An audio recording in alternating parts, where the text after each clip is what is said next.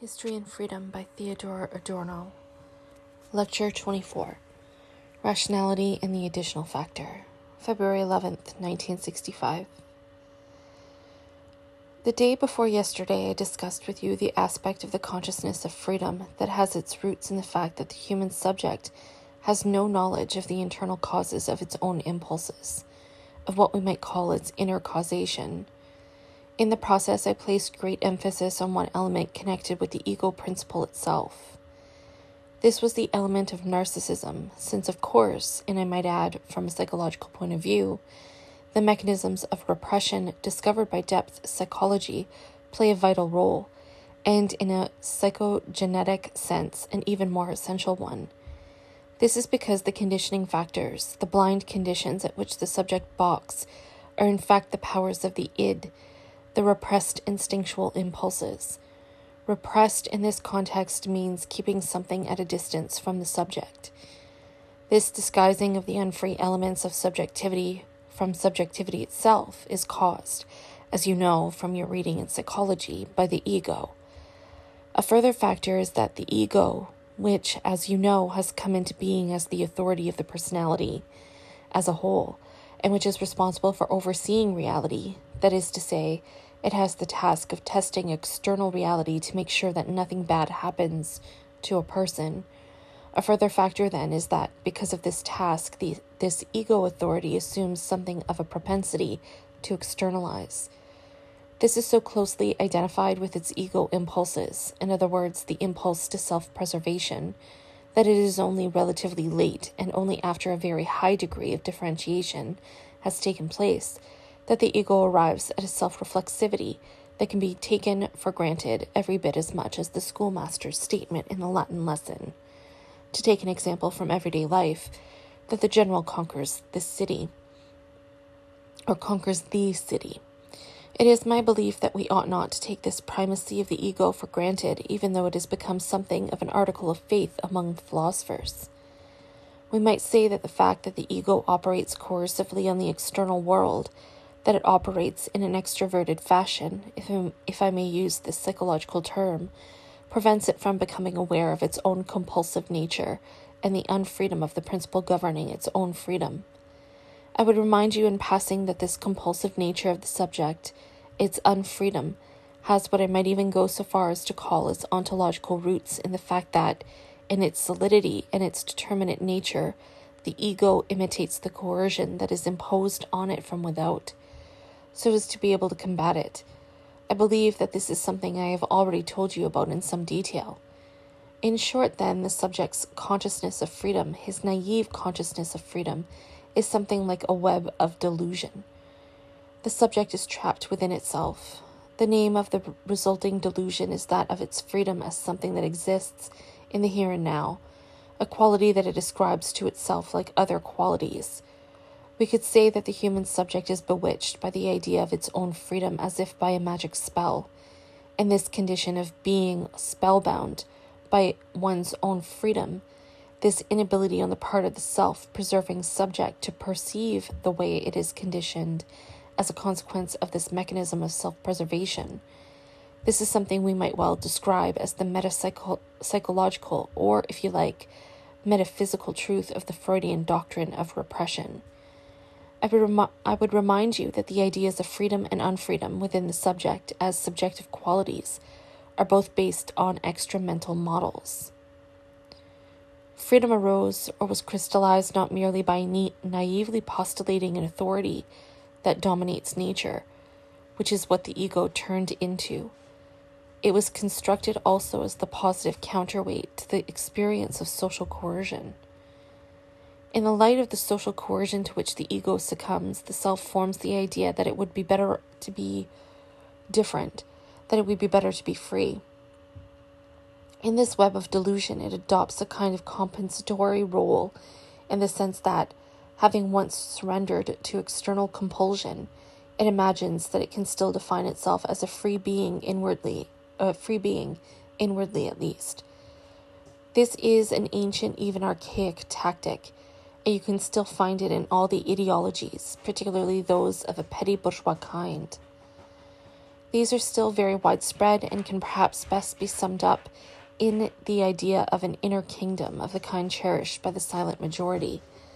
This inner kingdom consists in the idea of an internal life that is supposed to be a haven of peace and quiet, largely independent of the factors that determine the external world.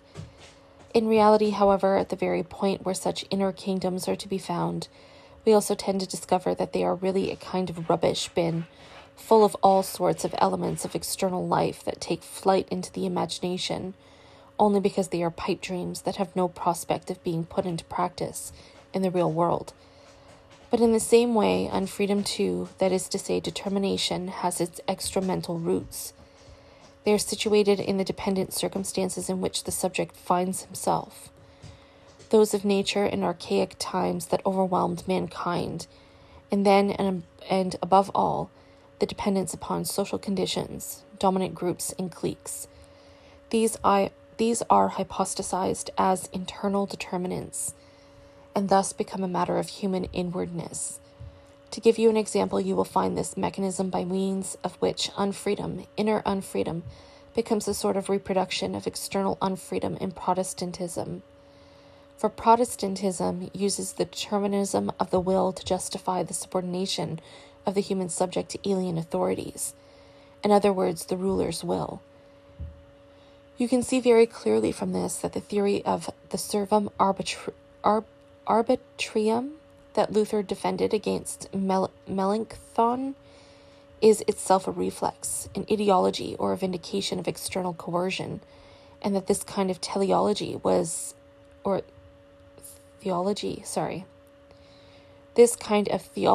indeed concerned to produce a vindication of that coercion.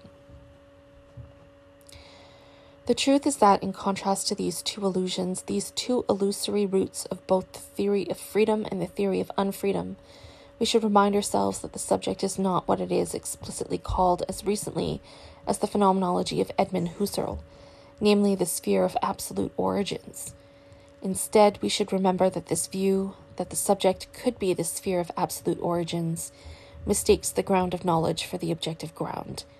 In other words, the idea that phenomena are mediated by the subject, and that the subject can only come to know them by turning them into its own innate truths. The two propositions are almost tautologists. The subject thereby elevates itself into the sphere of pure origins. Even the definitions which uphold the subject's claim to sovereignty stand in need of what, according to their own self-understanding, ought to need nothing but them.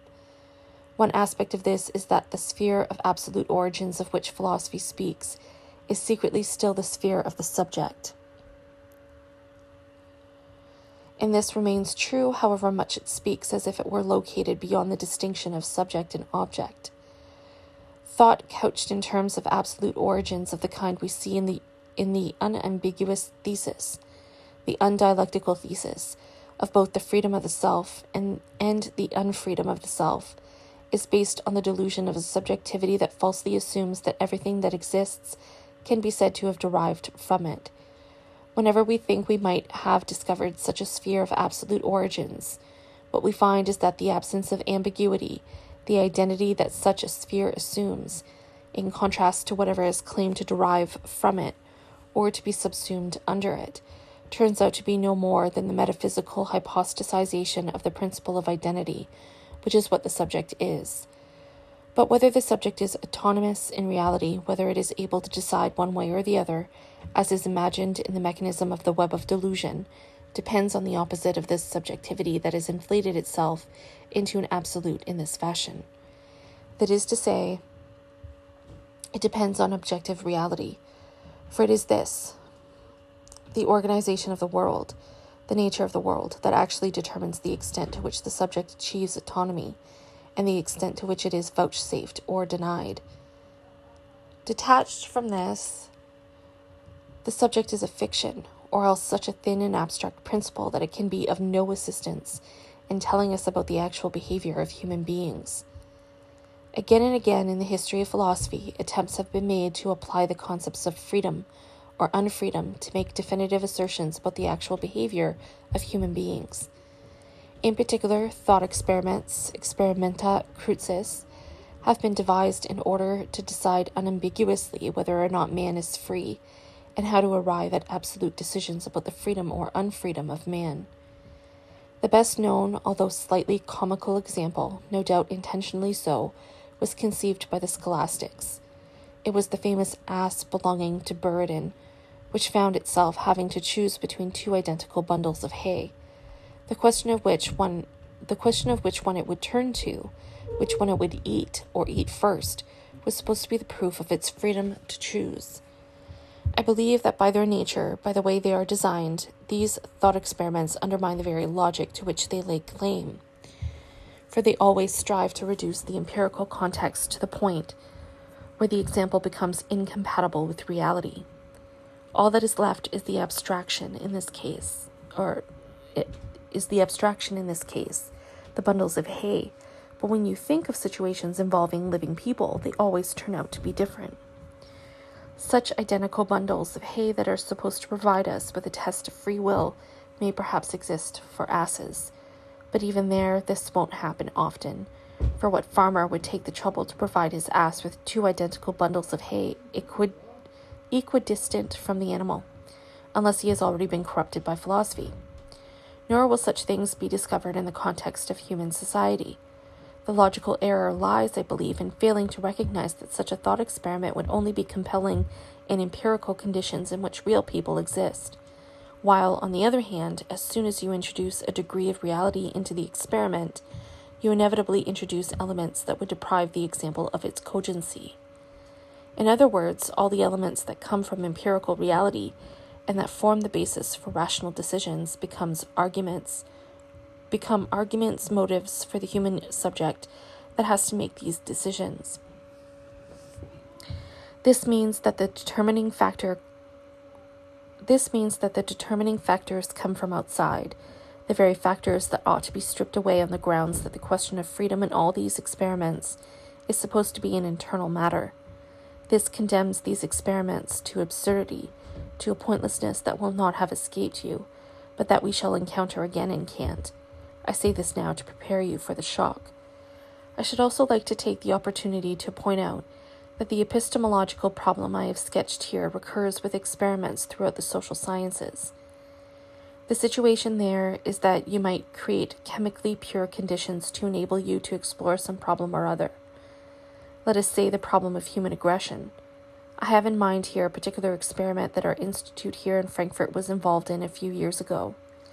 By the time you have done that, you have made certain decisions and thus reduced the available facts to the variables that can be strictly controlled, as they phrase it in the social sciences, with the result that the experiment will be so far removed from every possible empirical reality as to lose all validity. Now it is truly remarkable that Kant, in his eagerness to justify freedom and the validity of the moral law together with everything that goes with it, simply rides roughshod over all these objections, even though he must have been fully aware of them. Instead, he allows himself to undertake a whole series of such mental experiments. I shall read one of them out to you from the Critique of Practical Reason. It can be found in Chapter 1 of Part 1, the chapter on the principles of pure practical reason, and shall then comment on it briefly. Before doing so, I can perhaps point out that the examples Kant uses, and I think that such matters are anything but trivial, are all characterized by a peculiar irritation, not to say fury. This fury is aimed as much at the presumed subjects of the experiment as at anyone who begs to differ or who declines to be impressed by such experiments. We are speaking here of a certain philosophical tone that is to be found first in Kant. It continues in Fichte, where it takes on what can only be called paranoid overtones. And regrettably, it is even to be found far more frequently in Hegel than Hegel's admirers would like to believe. The first example is as follows. Suppose someone asserts of his lustful inclination that when the desired object and the opportunity are present, it is quite irresistible to him. Ask him whether, if a gallows were erected in front of the house where he finds this opportunity, and he would be hanged on it immediately after gratifying his lust, he would not then control his inclination. One need not conjecture very long what he would reply, but ask him whether, if his prince demanded, on pain of the same immediate execution, that he give false testimony against an honorable man whom the prince would like to destroy under a plausible pretext, he would consider it possible to overcome his love of life, however great it may be. He would perhaps not venture to assert whether he would do it or not, but he must admit without hesitation that it would be possible for him. He judges, therefore, that he can do something, because he is aware that he ought to do it, and cognizes freedom within him, which, without the moral law, would have remained unknown to him. If Kant can construct such a piece of casuistry, empirical casuistry, he must also put up with having it analyzed according to the rules he himself accepts. If we do that, we see that quite obviously his example won't stand up. It is not necessarily true that the immediate prospect of the gallows will deter men from obeying their instincts. I would remind you of the countless instances in the Third Reich where people offended against the race laws. They were not necessarily deeply in love, and were often enough just acting on the impulse of the moment, only to find themselves subjected to a horrifying punishment. In the meantime, psychologists have long since shown that actions that lead to such punishments are themselves based on a motive, that of the so-called need for punishment, that goes back to infantile fixations. Thus, in reality, things turn out to be quite different. Of course, you can say that all this is just psychobabble and does not have the least connection with the purity and sublimity of these furious thoughts of Kant's. But having proffered the example and having called upon us to accept it as evidence for the existence of the moral law as an effective empirical reality, he has no right suddenly to appeal to pure a priori propositions. He can't have his cake and eat it too. Either he must remain within the confines of the intelligible world, with the consequence that his moral law would have no application to empirical reality, that it would therefore be invalid, or if he wished to include the relations of the mundus intelligibilis to empirical reality in the scope of his argument, he would have to submit to the criteria that apply to that reality. In this instance, the supposed cogency of the decision is either no more than a function of the superego, in other words, something that is itself determined by other factors, or more likely, something heteronomous in the Kantian sense, namely something that simply follows its own self-interest and has little connection, therefore, with the moral law. A further example is to be found a few pages later. Here, too, we see the same bizarre aggression. A psychologist would probably say that the punitive urge in Kant is so powerful that it always leads him to make use of abominable deeds as examples, so that by comparison with such crimes his morality will show him in a better light, and enable him to enjoy a clear-cut triumph. It was for reasons of this sort that Nietzsche criticized Kant. It would have been good for us to have been able to go into this question in depth, particularly since what is at issue is the true content of the formal imperative. And it would be valuable if we could really get to grips with the true meaning of this idea of the absolute validity of the imperative. However that may be, here is the passage in question. He who is lost at play can indeed be chagrined with himself and his imprudence, but if he is conscious of having cheated at play, although he has gained by it, he must despise himself as soon as he compares himself with the moral law. This must therefore be something other than the principle of one's own happiness. For to have to say to himself, I am a worthless man, although I have filled my purse, he must have a different criterion of judgment from that by which he commends himself and says, I am a prudent man, for I have enriched my cash box. I understand nothing of gambling as it was customarily practiced in the 18th century, when it had a very important social function. Just read Casanova and Manon Lescaut. You find people engaged in gambling the entire time. But I believe that we can say that it is highly unlikely that a genuine card sharp would bring himself to say, I am a worthless man. On the contrary, he will generally be content to believe that he is a clever man, or else that at least he is living in accordance with his own professional code, In other words, in accordance with what swindlers generally agree is legitimate or illegitimate. In all probability, he will think it wrong to cheat another swindler. All in all, he will manage things in such a way that he will never have to utter the words, "I am a worthless man," a statement to be expected only in plays by Sudermann, but unlikely to be found anywhere else. The true attitude of such a swindler is probably better captured by the anecdote of the burglar sitting in a pub deeply immersed in a newspaper.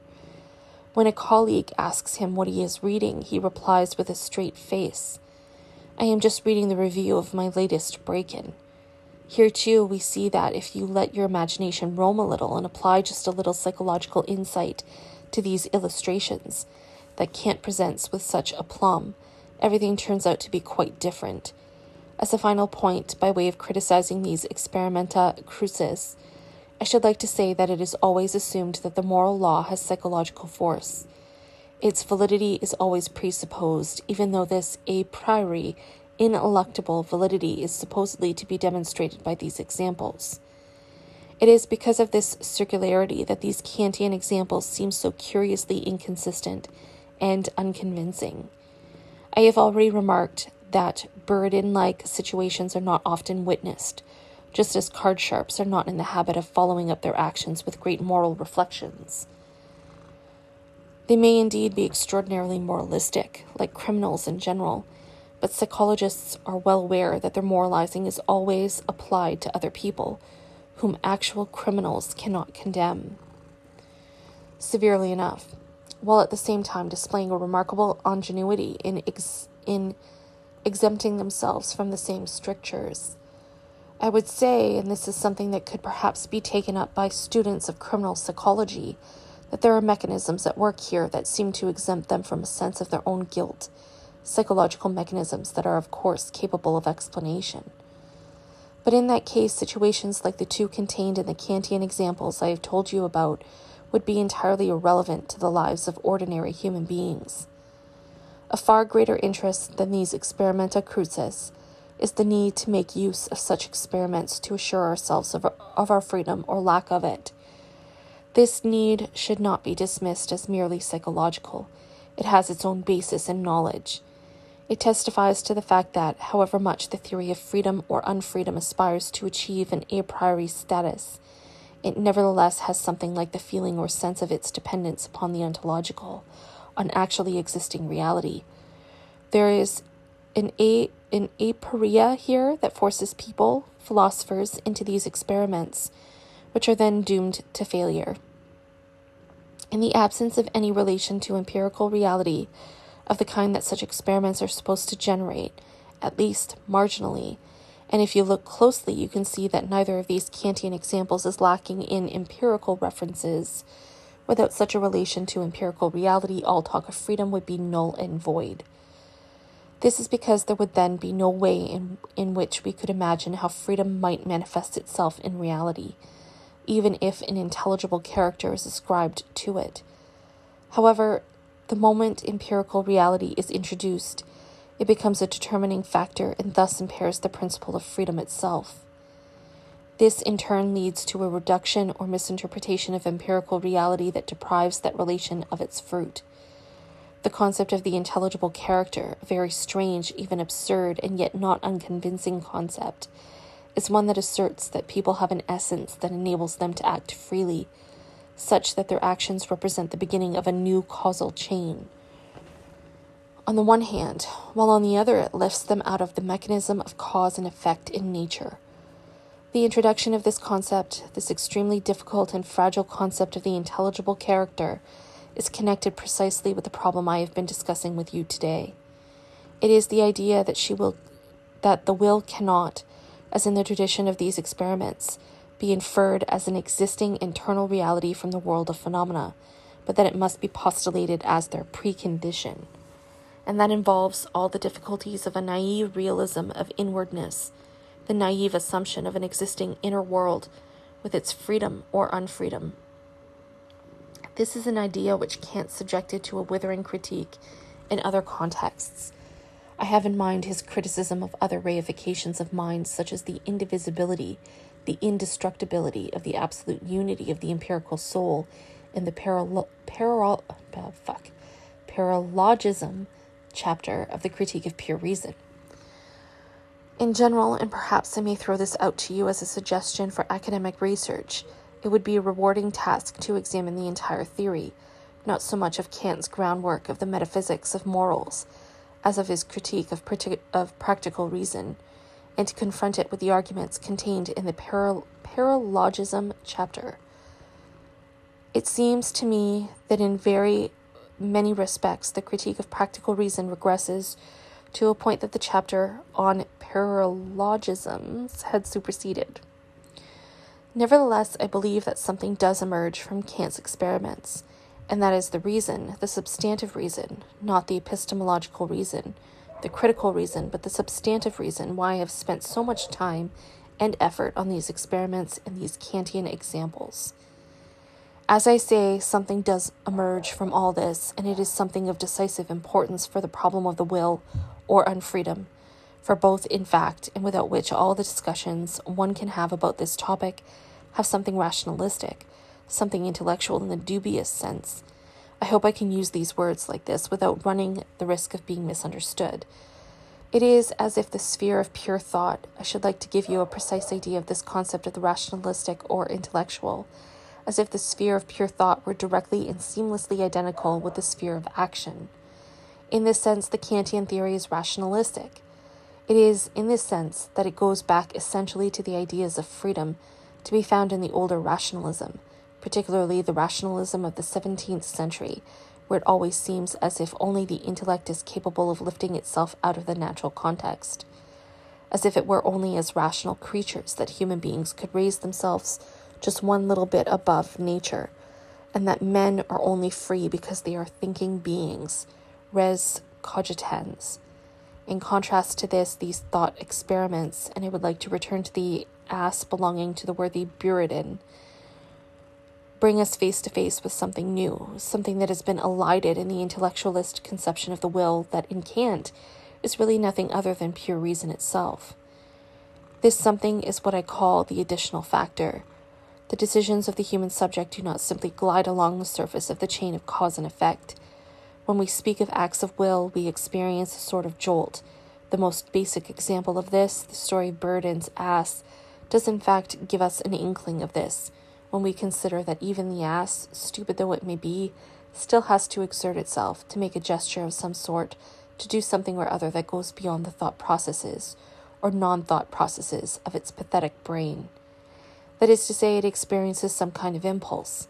I would almost say a physical impulse, a somatic impulse that goes beyond the pure intellectualization of what is supposed, in the theories we have been discussing, alone to constitute the will. And the memory of this additional factor that we shall have to discuss in some detail is preserved in these Experimenta Crucis.